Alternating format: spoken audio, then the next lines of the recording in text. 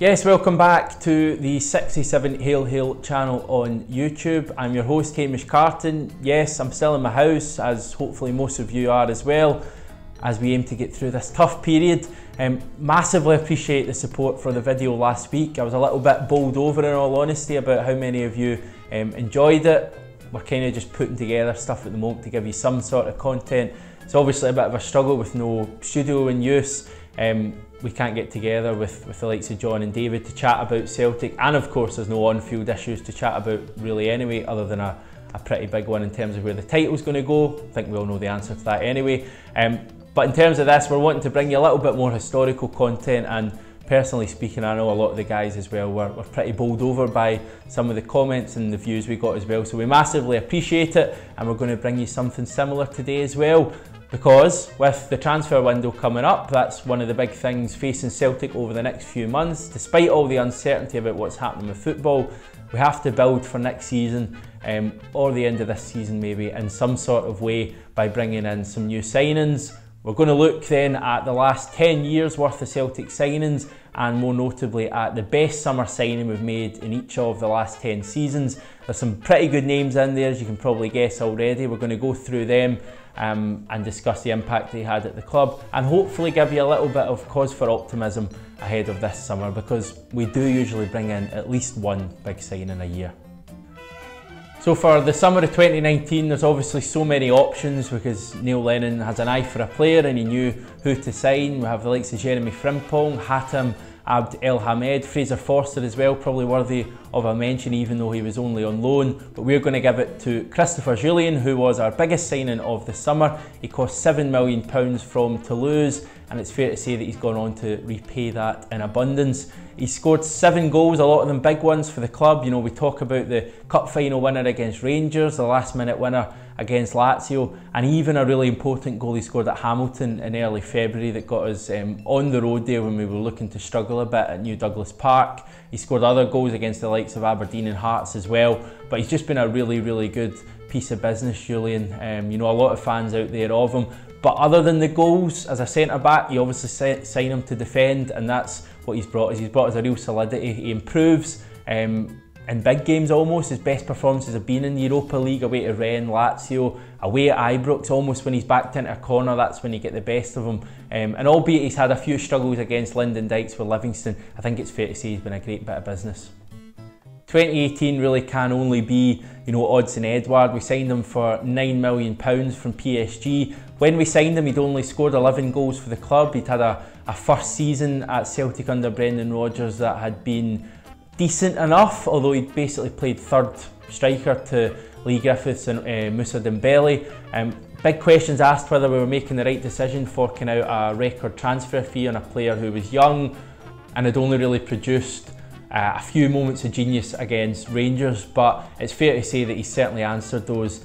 If you want to call them critics, he's certainly answered those over the last couple of years. He's an outstanding player. The thing I love about watching Edouard is he improves with every game. You can see him improving, not just from game to game, but during games as well. I always use the example during the Copenhagen game away from home, when, you know, he's given 2 one-on-one opportunities in the first 10 minutes. He kind of scuffs them both. The keeper comes out along the ground and blocks it, so he gets a third chance, albeit a little bit more time a few minutes later on. And what does he do? He lifts it this time. He chips it over the keeper because he knows that's what the keeper does. The keeper will go low and try and block it, so he learns from it. And that's what I love watching players who have that quality, fair enough, but players who have a brain and learn from things. And he's got it all. He's got pace, he can hold it in, he can go in behind, he's got a brain, as I've just said, he can finish, he can score tap-ins, he can score free kicks. He's just a brilliant player, and yes, for me he's the best striker we've had since Henrik Larsson. There, I said it.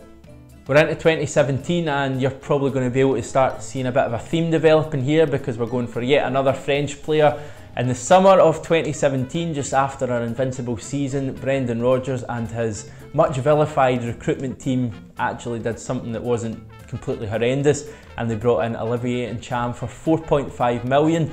Now, he joined from an English team, unlike Edouard and Jullien. It was Manchester City, although he'd made his name basically playing on loan for Genoa in Serie A. Since then, he's played over 100 games for Celtic. He scored 23 goals.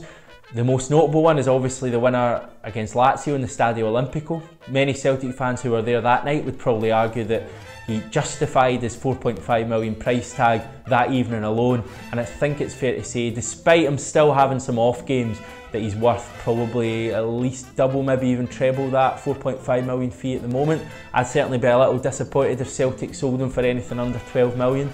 I think once you get over 12 million, 13, 14, 15 kind of ballpark, you're probably starting to think it may be worth moving him on.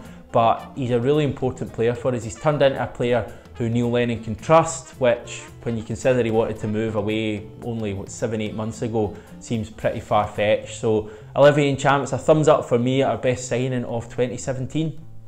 Right, 2016, you're going to see the pattern continue. I promise there's not any kind of conspiracy going on here, but we're talking about another French player. Yes, the last 4 years, I'm saying that the best player we've signed in each of those summer windows has been French. 2016, we did bring in Scott Sinclair that summer, Brendan Rodgers' first transfer window. Of course, Sinclair would go on to have a massive say in the 3 following seasons in the treble hunt. He was our top scorer in that time, but I do believe that if this player was at the club for all 3 years, he would have been taking home that accolade. It is, of course, Moussa Dembele. He was signed from Fulham. We paid that kind of cross-border fee, but effectively what would that been, a couple of £100,000 at most. He went on to score 51 goals in 69 starts, including 7 in 8 against Rangers. We can all remember the goals at Ibrox, Hampden, and of course at Celtic Park, most notably that hat-trick in his first game as well. He just knew what Celtic was about, and yes, he did leave with a bit of a cloud around him when he went for £20 million to Lyon. I think that was the summer of 2018, but the memories he gave us and the fact we got him for very little money. The best striker since Larsson at the time, undoubtedly, but as I've said earlier on, I think Edward just clips him maybe. But Dembele, take nothing away from him, a brilliant signing.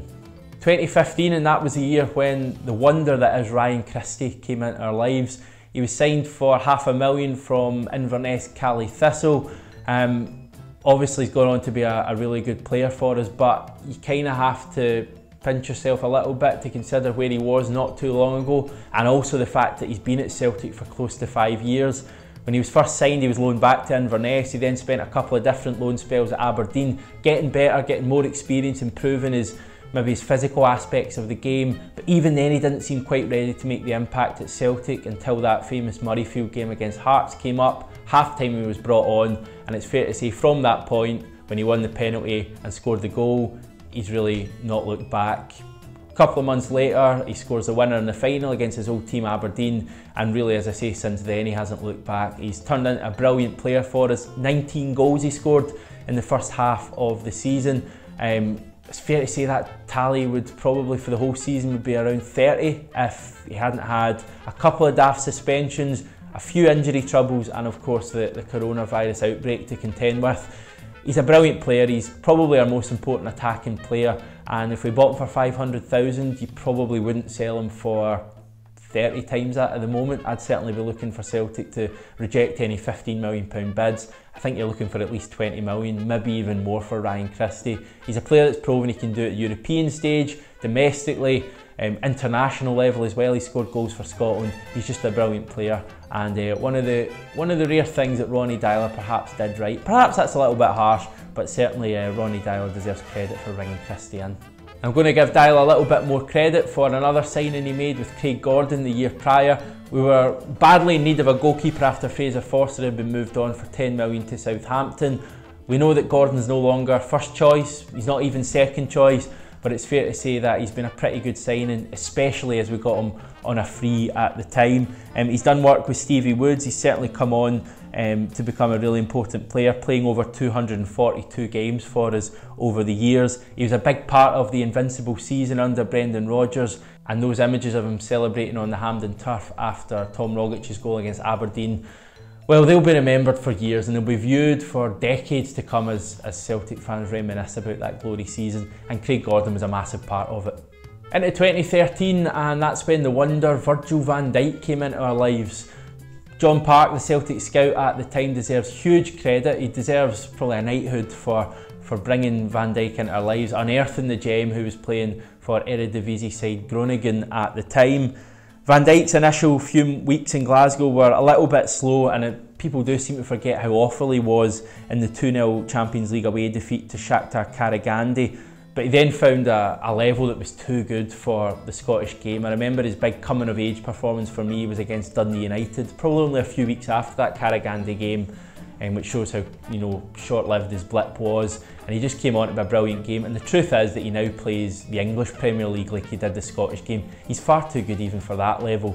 He's probably the best centre-back in the world. And Celtic had a massive part in his development as a player. The crime really is that we only received 11.5 million for him from Southampton when he left. 2012, that's when Fraser Forster was signed permanently for £2 million from Newcastle United. He'd really enjoyed playing with Neil Lennon in his previous 2 loan spells at Celtic. The club, the fans loved him, his teammates loved him, and he'd proven to be a really good player. But when he signed, things changed and he went on to an even better level. Of course, the Barcelona games are the ones we all talk about, but he had so many brilliant matches as well. One of the best shot stoppers we've ever seen at the club, and he proved to be a brilliant bit of business for £2 million. Perhaps a surprise that he never made it big in England. Yes, he did have a couple of good seasons at Southampton, and he did go to the World Cup with England in 2014. But for the raw shot stopping ability he has, maybe a surprise that he never played for a top English team. Thankfully he's back at Celtic now. Hopefully we can re-sign him permanently this summer, and if we do so, it's fair to say that our 2020 bit of this video is sorted for future years, because signing Forster this year is a signing that for me wouldn't be topped by anyone else. In terms of 2011, not too much debate about who was our best signing that summer. That was because the wonderful player that is Victor Wanyama arrived in that summer from Germinal Beerschot in Belgium.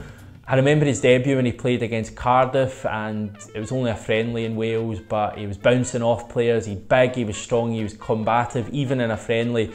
And I think Neil Lennon pretty much said the same about his first training session, that you could just tell this guy was a player. He soon went on to become a superstar like Forster. He made his name in the Barcelona game, of course scored the goal when we beat them. But other than that, his performance that night, mixing it against the likes of Xavi, Iniesta, Alex Song in the midfield, he was just imperious that night.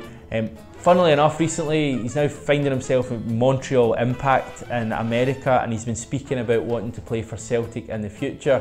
Basically just said that he has unfinished business at Celtic, and that he hopes that he can play in the green and white hoops at some point before he hangs up his boots. And I don't think you'd find too many Celtic fans who would disagree with that notion. And finally in 2010, a bit of a tough one in many ways. It was Neil Lennon's rebuilding summer when he got the job full time, and he would sign a few players that would go on to become stalwarts of his team over the next few years. We're talking about the likes of Joe Ledley and Charlie Mulgrew, but the one we're going to go for is the goal scorer of that team, Gary Hooper. He cost £2.4 million from Scunthorpe United, where he'd been banging the goals in. Not a massive club, but the English Championship was still a decent level back then, and that was just before you could buy players for decent sums that we could afford. Nowadays Hooper would probably cost about an £8 or £9 million, given where he was banging the goals in, even if it was for a team like Scunthorpe. But what he went on to do, he may not be the technical ability of an Edouard or Dembele, but you can't argue with his goal return. He'd go on to score 82 goals in the hoops. He scored those in the Champions League, the Europa League, Cup finals, and of course a number of goals against Rangers as well. A brilliant Celtic player, not quite on the level of Edouard or Dembele as we say, but still a wonderful, wonderful guy to have at the club. It's just a shame that he left so early, and he was so keen to leave, because he really would have made an even bigger name if he'd stayed for a few years. So there we go, that's our run over the last 10 summers. As you can hear from what we've just spoken about, loads and loads to be positive about. So just remember that if you're about to vent your frustration at some point this summer about us not making the move. Yes, I'm probably the most agitated about the fact that we maybe didn't sign a centre-back in the January window, but Celtic do have experience this summer of getting at least one player who goes on to be really good. The names we've listed there, Van Dijk, Wanyama, Dembele, Hooper, a lot of really good signings there, and even ones like Christie who maybe took a little bit of time to get up to speed, but have certainly become top players now. That's us for another video. Massively appreciate the support, as we say. Let us know what you thought of this video. Lots of agreement in the last video, lots of disagreement as well, which is good because we all have an opinion. So let us know what you thought of the video, if you're enjoying our little videos we're doing from home.